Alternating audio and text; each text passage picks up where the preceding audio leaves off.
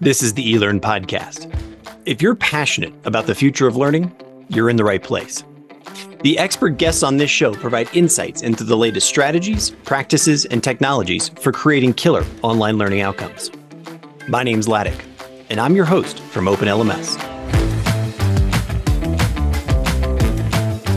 The eLearn podcast is sponsored by eLearn Magazine, your go-to resource for all things online learning.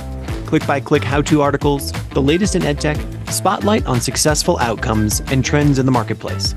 Subscribe today and never miss a post at elearnmagazine.com.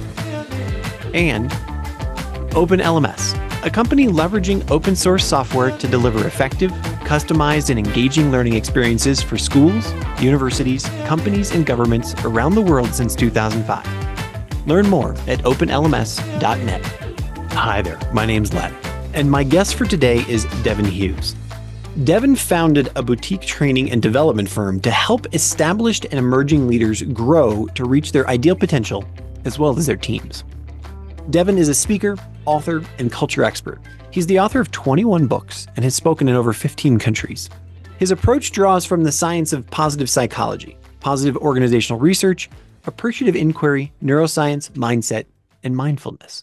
In this very positive conversation, Devin starts us off by sparking an insightful conversation about the power of dedicating time to reflection and thankfulness, and the broader implication of using positive psychology in our lives.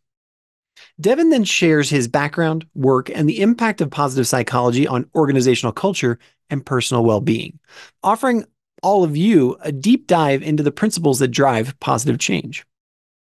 Devin then offers practical applications of positive psychology in educational settings. He discusses strategies for educators and learners alike to foster environments that promote well-being and engagement, including how to start and end classes or lectures on a positive note. Devin then discusses the lasting effects of positive psychology interventions, revealing how these moments of fantasticness can extend beyond the classroom and into the broader aspects of a learner's life. We then turn our attention towards the significance of human connection and the design of public spaces that encourage interaction. And we reflect on how societal design impacts our ability to connect with one another. And then finally, we wrap up our conversation with practical tips for educators on creating experiences that not only educate, but also connect and enrich the lives of learners. And we emphasizing the role of educators in fostering environments of growth and belonging. And remember, we record this podcast live so that we can interact with you, our listeners, in real time. So don't be surprised when you hear Devin and I answer questions and react to comments as they come in. If you'd like to join the fun every week on LinkedIn, on Facebook, on YouTube, on X, or on Instagram, just come over to elearnmagazine.com and subscribe. Now, I give you Devin Hughes. Hello, everyone. Welcome to the eLearn podcast. My name's Ladek, as you just heard. But as I like to remind everyone, this show is not about me. I just get the happenstance, the lucky chance to have wonderful guests like Devin Hughes on the show with me. Hello, Devin. How are you today? Hey, I'm fantastic. Super excited to be here. And today's a big day. Oh, today is Thankful Thursday. I had no idea. How did I miss that one? Wasn't in the United States, which I'm assuming that's where you're sitting right now. Like I thought Thanksgiving was Thankful Thursday, isn't that? Yeah, it is. But for me, I tend to, we'll talk a little bit about it, but I tend to memorialize each day. And on Thursdays every week, I take a little bit of time to reset. And instead of talking about all of my problems, talk about my blessings. You know what? That is one of the coolest ways I've ever started off a conversation. I love that. I absolutely love that. Fantastic. So, and is every Thursday Thankful Thursday? So you've got like 7 days of the week? It is. Like tomorrow's Feel Good Friday. Okay. All right. Self-Care Saturday and, Soulful Sunday. And I go on and on. I'm just very intentional about creating space in my days for the things that matter. Yeah. And I give them a theme, and then I operationalize those, which we can talk about via some activities and some behaviors to be the best version of me. I'm ready for this conversation. This is fantastic. I'm raptured in right now. But first, where are you? Where actually are you in the physical world right now? I'm in San Diego County. Actually, I'm in San Diego. Okay, nice. All right, excellent. I hope that it's not too wintry there yet, or if it ever gets wintry. But anyway. It does not, but for us, when it gets south of 60, people start bundling up and wearing. I feel that. I mean, I'm south of you. I'm in Mexico City, so we just had a little cold snap, and yeah, it's actually in the 50s because we're at altitude, and so it's getting kind of chilly here. It's getting kind of chilly, but it's fantastic. So you've now teed us up that you're a person that focuses on crafting a positive experience, especially a positive mental health experience. Give us the 30, 60, 90 seconds on who you are, where you come from, what you do. Yeah, so I speak, write, research, consult. 99% of my professional career is in the organizational development culture space, Okay. with organizations, school districts, nonprofit, profit, government, etc. Part of that is how do you operationalize an organizational culture where people can be the best version of themselves to drive outcomes that you care about. And to do that, I leverage the tenets of positive psychology to drive engagement, belonging, connection, etc. I'll even step back a little farther. I was born in Washington, D.C., to a father who dropped out of high school in the 9th grade and a mother who barely finished high school.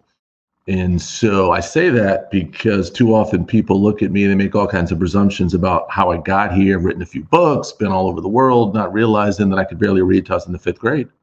I'm neurodiverse, as they say. I'm dyslexic. Okay.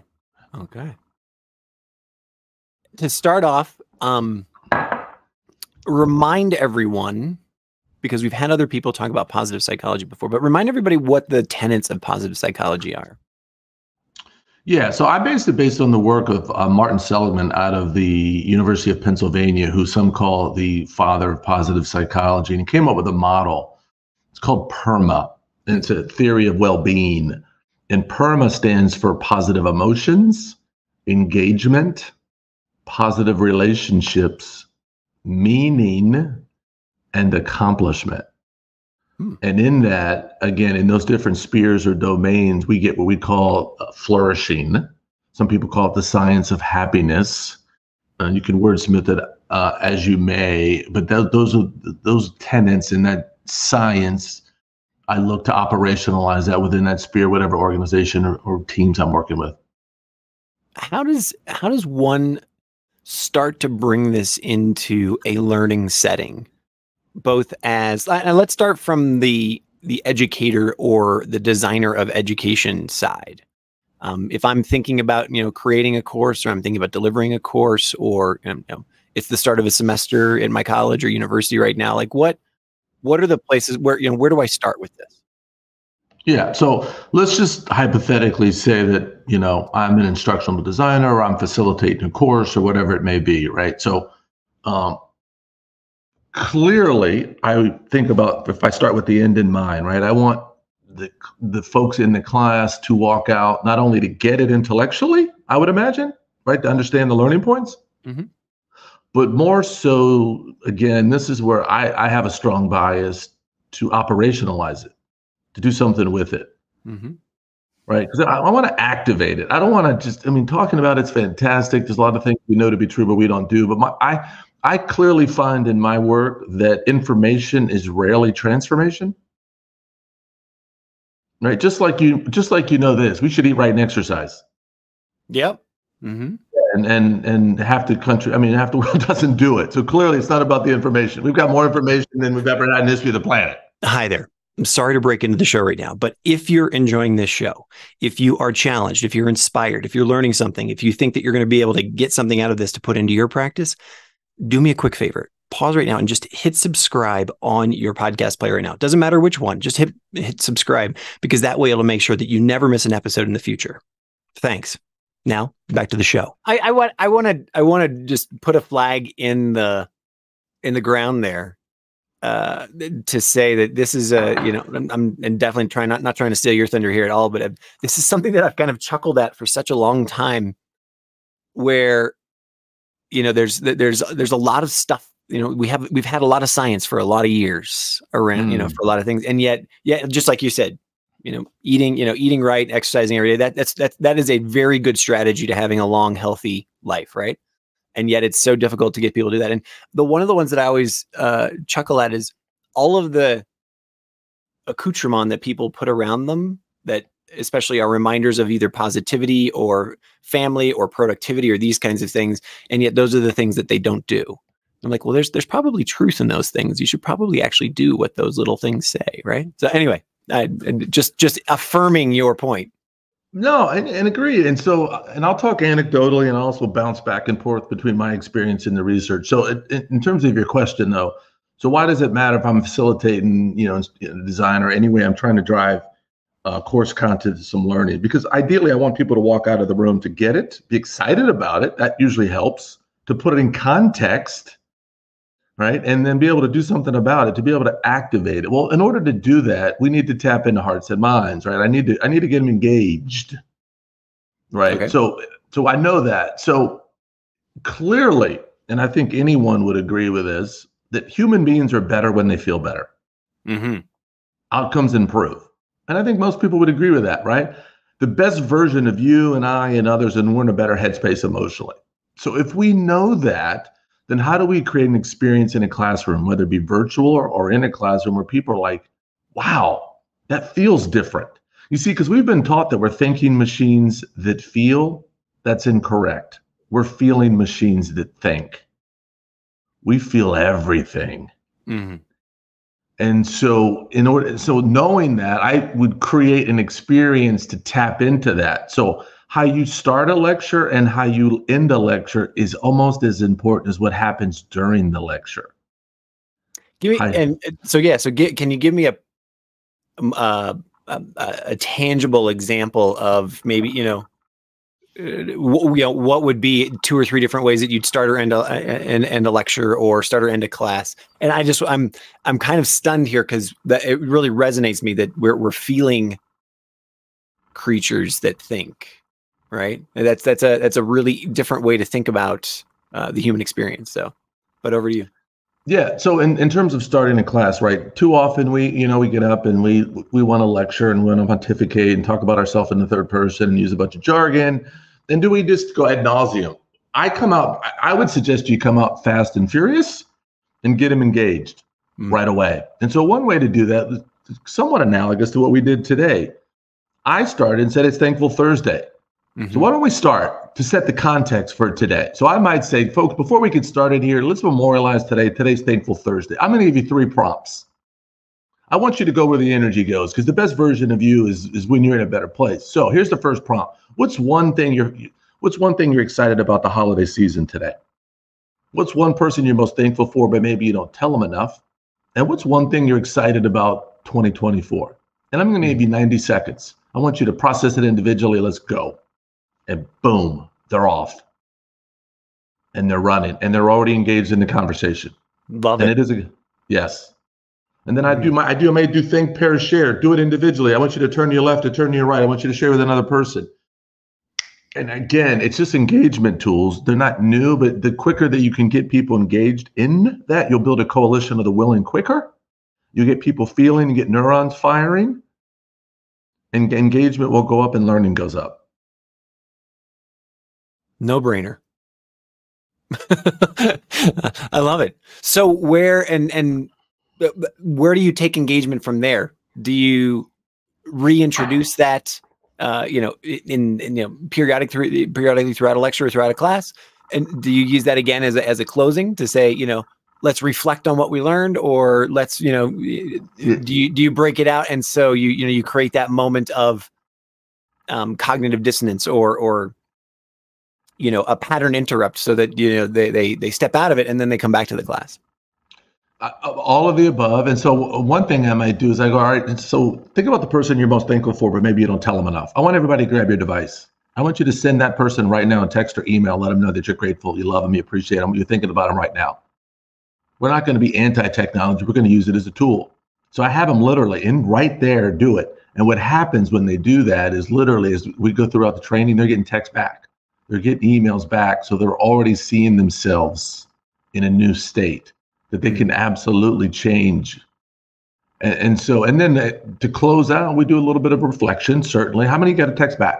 What are you most thankful for? So what we're going to do is we're going to give you an action plan.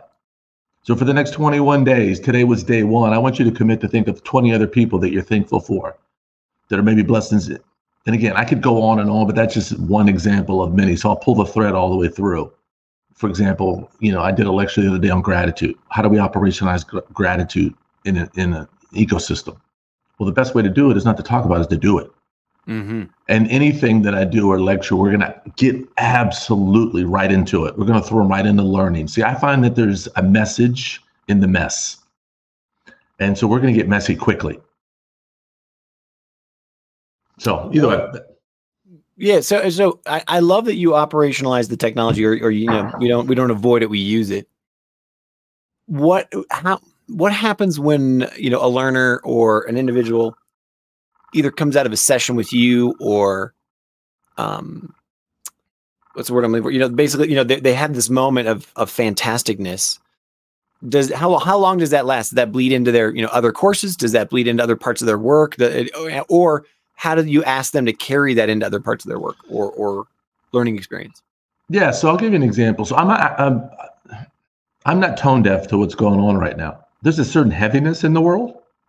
See, I had no coursework, graduate or undergraduate, on how to facilitate learning post-pandemic, uber inflation, wars going on all over the globe, political polarization. I'm very clear. And in a lot of cases, I'll put that context I'll weave it right into the narrative. I want people to know where we are right now. I want to build some urgency and capacity. And I think having frank conversations were appropriate. So in this particular case around gratitude, I think everyone can collectively agree that it's a heaviness. So not only to discount or sensationalize where we are, what are we going to do? So part of that is, and for that example, in terms of reaching out and texting or email, and what I often do is have people partner up. So since we've all agreed that we need to operationalize gratitude, right? We're going to change the planet. Well, in order to change the planet, we need to change our mindsets and our behavior. Well, what we're going to do, I want you to find a partner in the room for the next 21 days. This is going to be your accountability partner. This is going to be your Batman and Robin, your Starsky and Hutch, your Thelma and Louise, your Abbott and Costello. I want you to go sit next to that human being right now. And I'm going to hand you an action plan. And you can use it paper and pencil, or you can do it digitally. That's up to you. But I want you to figure out over the next 21 days how you're going to support each other, and how you're going to be the best version of himself. So that's how I build capacity, and that's also how we build relationships that extend outside the classroom. Because literally, they're checking in each day. Your sole mission is to check in on your partner and say, "Hey, checking in. How's it going? Will you be able to do it? Where are you at? What do you need?" And facilitate conversations. So I'll give you an example. I'm going on a little bit of a tangent here, but we've lost the art of connection. We've lost the art of conversation. I was in the UK not too recently, and I noticed it popping up everywhere. Are called chat benches. They're also in Canada. Now, for those of you who don't know what they are, they're literally benches in parks with signs encouraging human beings to sit down and talk to each other. So that's where we are.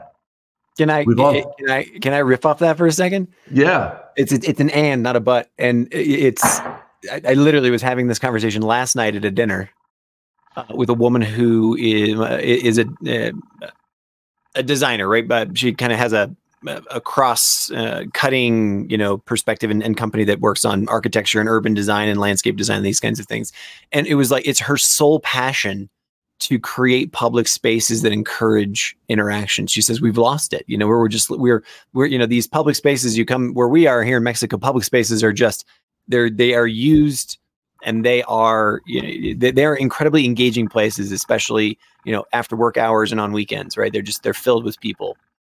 And then she said, then I'll fly to LA. And she's like, it's exactly the opposite. She's like, all these public spaces are totally empty. They're not, there's no one there. And so designing those spaces to encourage interaction is incredible. We've also been talking a lot about it here, not on the podcast, but in our AI summit, about it's just getting it's just easier and easier and easier to just not actually interact with other humans. Right? It's not funny, but it is funny. Well, no, I mean, and we're laughing at the problem, near the Yeah. problem, not necessarily at it, but it's the truth. Yeah. Well, I don't have any studies to put on the table here, but it's more likely that, you know, my kids, people who are my kids' age, 15, teenagers, et cetera, Gen Z, they're more likely to text one another in the same room than they are to actually just talk with one another. It's kind of crazy. No, agreed. Agreed. So, I mean, again, let's even put it in broader context. We got 5 generations in the workforce. Mm. So you got folks like me and older that when we were in undergrad, we had something called a typewriter. And Yes. it was this archaic device that accompanied had whiteout, and it was really ultra high tech. Oh, right? yeah. And then you've got others who came out of the womb in labor and delivery, and mom or dad handed them an iPhone, Mm-hmm. And so there's no judgment in that other than we've got all of the above in the workforce with very different experiences trying to coalesce and the way we engage information, the way we learn and all of that. And so in terms of learning and driving interaction and engagement, a lot of the things that I took, maybe we're so intuitive that some of us aren't intuitive to everybody else. But what is the common denominator that I find across the 5 generations is we all want to belong. We all want to connect. We all want to feel like we can make an impact. We want tools to in order to be the best version of ourselves and to make it easier for me to do it. Mm-hmm. How do those play out differently for the different generations? Or I would assume every individual would choose different things. I find it, for instance, fascinating how many, people still write in handwritten journals, right? Like, and yet there's other people who would never ever pick up a pencil and paper. But then there's, so those are 2 very different choices about how to take notes in a meeting, right? And so, does it matter what our choices are, or is it more important that we actually just, as you say, action these particular pieces? No, I don't have a bias one way or the other. I mean, there is some research showing actually, and I can't recall the specific author of the study, that kids in college who took notes via handwritten note versus taking notes on a device, retention went up. Having the dexterity of, with a pen and writing it down versus typing into a keyboard. Now, I'd have to look more into that research, but it is interesting. But regardless, I'm not really that concerned of how they engage, as long as they engage and find opportunities to engage. I think is the more important piece. But regardless, I think in terms of where we are right now, in terms of learning, again, I mean, in just organizations in general, I mean, it's really challenging, right? You've got some people calling everybody back. Some are hybrid. Some are remote. Is it 2 days? Is it 3 days? Some people got hired it's a mix, right? I mean, again, this is all stuff that we're really building the case study as we go through it. So I touch on, where we are right now as a species. For example, I saw not too long ago, I look at the loneliness data because I'm really, really just amazed at that as connected as we are, we're as disconnected as we are, and that how there's just so many folks right now that don't feel like they matter. But I was noticed in the New York Post that, and I'm sure it's in other major cities, that they have cuddling services that you can hire folks to come to your hotel, residence, wherever, and cuddle you. And at first I thought, is this a meme? Is this a joke? Sure. Is this sex work? In another name? Yes. And I'm sure it goes off the rails, but when I dug into it, it was real. That literally people needed people to come and just cuddle them. And I said, wow, is that who we are right now? I need random anecdotal strangers to walk in and just hold me. We're starved for connection is the point. As much as we say we don't want to be around people, we do. We need it. We know we're social animals. So give us some tips, as for educators, again, creating experiences for learners that are a part of these experiences. What are your go-to pieces of advice for overcoming awkwardness, for overcoming, shyness, for being able to, approach connecting with a new person? all, those types of pieces. Yeah. So a couple different things, and some of them necessary. I'll give you an example. One that I use, and I mean, it's contextual, right? So one of the things I might do, because I think a lot of times we show up in spaces, right, and we make presumptions about people based on what I see. For example, how I show up. So, and again, so I think there's so much more to me and you and others based on what I see. I mean, we know the whole kind of tongue in cheek, don't judge a book by its cover. So one of the activities that I use is, we all have a story, right? We all have a story, but we tend not to tell the story because there's some shame, or we don't feel like people would care, or whatever it is. But stories are really powerful. We know generationally stories matter. And so I'll start with myself. And so I'll give you an example. We'll just play this out. Can I just play this out with you a little bit? So Love to. Happy to. People look at me and they make all kinds of presumptions, right? But they don't really know my background or my story. So I'll give you an example. So I was born in 1969. Mm-hmm. I told you a little bit, to an African-American father and a Caucasian mother who met in the segregated South. My mother had me when she was 19, barely graduated high school. My grandfather was a part of this loosely affiliated group that liked to wear bed sheets on their head and burn crosses on the front yard. That would be the Ku Klux Klan. So as you can imagine, he wasn't too excited about that unholy union. Mm-hmm. Now, see, I grew up in a space looking at my skin color and how I show up in spaces. People didn't know who I am or my ethnicity or my background. They'd make all kinds of pejorative comments about me.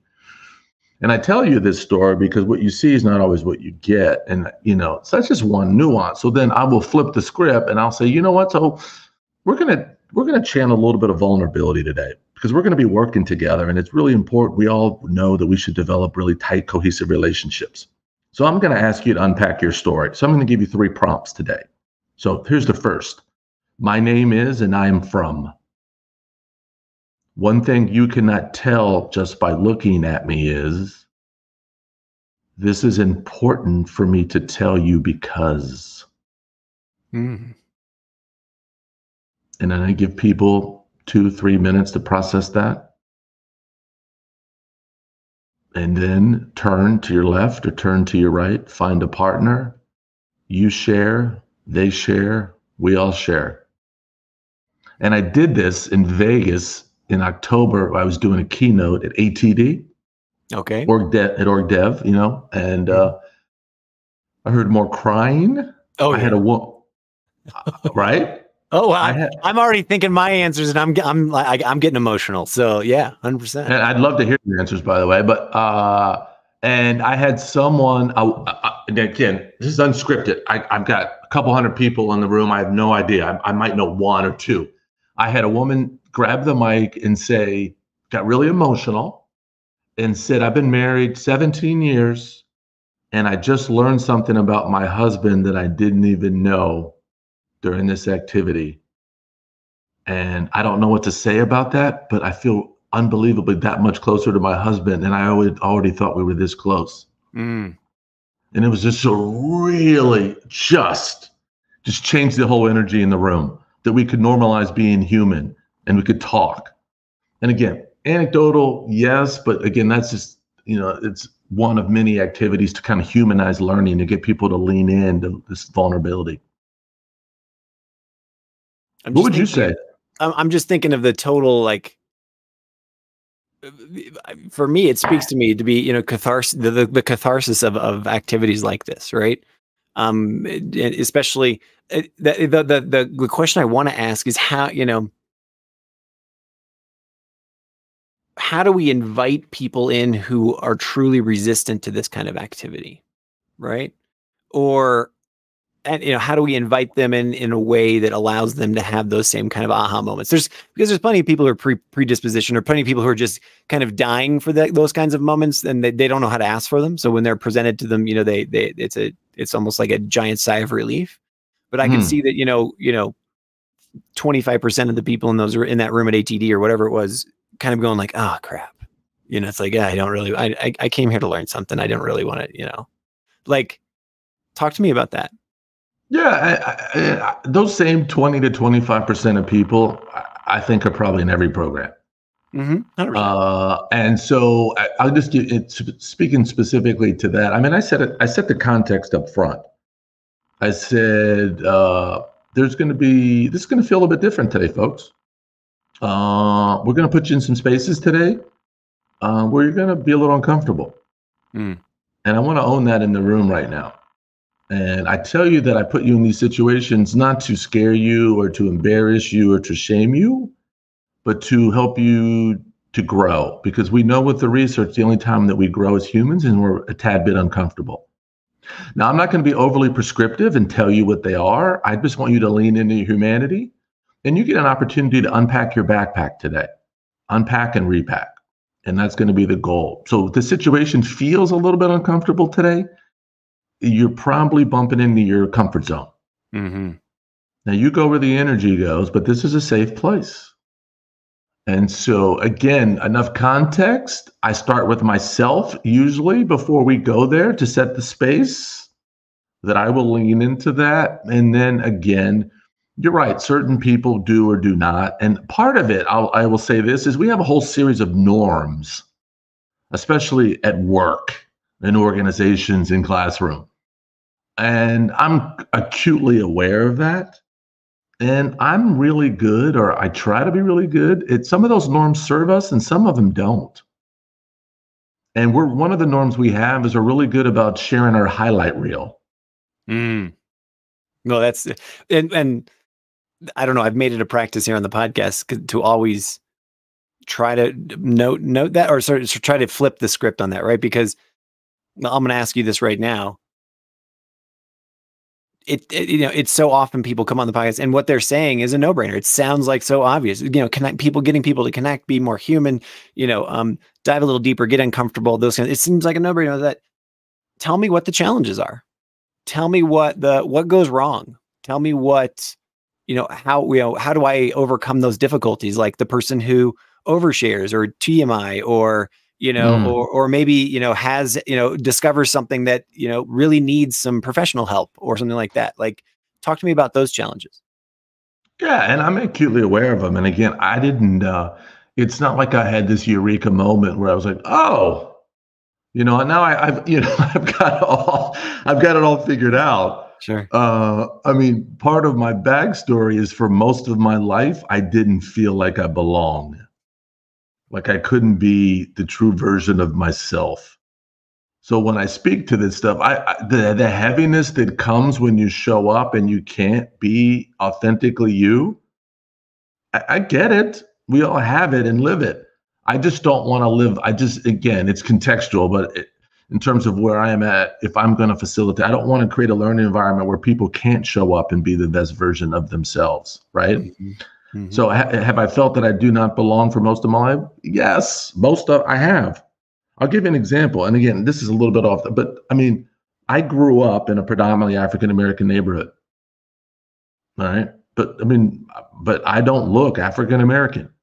That's true.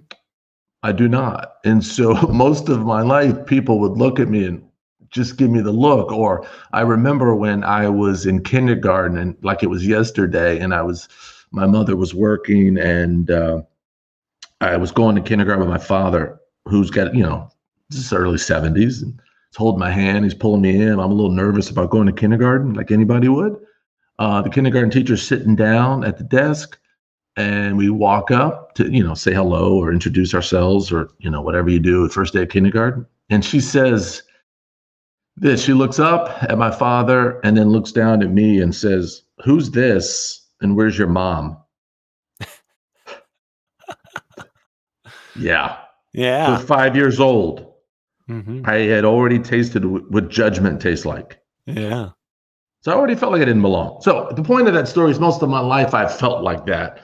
And so is it easy necessarily to create a space where you can be your authentic self? No, because most of our lives we're told to color in the lines, right? To show up. Don't be an outlier. So in a lot of the work that I do I look for positive outliers. I look for that they call the people who show up differently, think differently, talk differently, roll differently. When I look anecdotally across the sphere, most of the people that we marvel at are positive outliers. Was it easy? No. It's a lot more exciting. Yes. Now, how do you stay a positive outlier? Are they born with extra genes? Do they have extra neurons? No, but they are committed to the cause, and typically they have a social support system. They have a couple people around them that continue to push them ahead, even though when there's headwinds saying, get back in the booth, get back in your lane. So that's how I stay that. Now, in terms of you talked about the 25% in the room. I get it. There's going to be certain people that, again, this is new. I mean, they're not used to this level of vulnerability. Now, I don't tell people what to share and not to share. I just create the space for you to share. Now, whether you share or not or overshare, that's okay. Again, I'm not at the table. That may be you. But there's no doubt when you're in a room, you will see the energy change, and you'll see humanity show up, and you cannot help but be connected like a Wi-Fi signal when you see people diving in, leaning in. See, there's no agenda in the conversation in those 3 prompts. You don't know where they're going to go. The only thing that you're giving people is your attention. You're being present. And it's just magical when it happens. So, Devin, I'm always amazed at how quickly a half hour goes on these conversations. I love that we've talked about inclusivity from a perspective of showing up and being human and being vulnerable. It's a rare treat to be able to, just be able to talk about that on a Thursday. So I'm very thankful for that. Thank you so much. Leave us with a thought about, if I am a trainer, a professor, a teacher, what's your, you've alluded to it a couple of times in our conversation, but let's round it out here and tie it in a bow. Where what's one way that I can bring this positivity, this sort of action into my classroom tomorrow, and start taking those steps? So I will. So I think well-being should not be hopeful happenstance. It should be part of the curriculum. I think you need to weave well-being into everything.